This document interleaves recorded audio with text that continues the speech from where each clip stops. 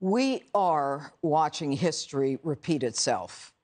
What we're seeing today is President Zelensky, who put it right on the table when he said, quote, "The world's most powerful forces are watching from afar." And Putin's ego must be so inflated because he's got the Western world bowed down as he, as a political thug, goes in to attack a sovereign nation.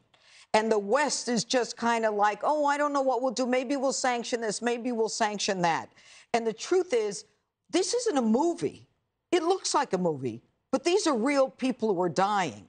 These are real people who have been begging us as we watch them line up the troops and the tanks and the blood and the temporary hospitals.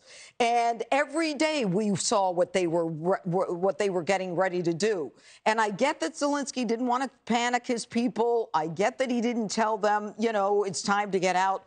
But right now, this is about raw power. It's not about religion. It's not about people who hate each other. It's about a thug who wants the Russian Empire back. And you know what? The idea that the United States is today buying 500,000 barrels of oil from this thug and allowing him to make money that allows him then to fight this war is disgusting. Yeah, and I'm going to add one more thing. Yeah. I got to keep going. Hang on. The bottom line is that Biden doesn't want to disrupt the Russian energy exports. And we could have done it with the Keystone Pipeline. And this is all a setup. And he's talking about he doesn't want the Americans to suffer.